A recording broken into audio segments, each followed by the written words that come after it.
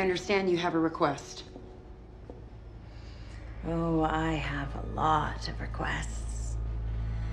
But since I highly doubt that you'll grant me my freedom or my butterfly knife, I'll settle for my book. Your book. Oh, yes, my copy of Alice in Wonderland. I imagine it's around here somewhere, plundered by your crows when they raided my little hideaway. It did bring me so much comfort the last time I was locked in a cell.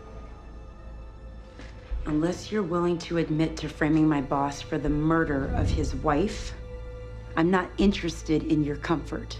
Well, that is no way to treat someone on their birthday. I wouldn't hold out hope for me throwing you a party. That's okay. One's already being planned.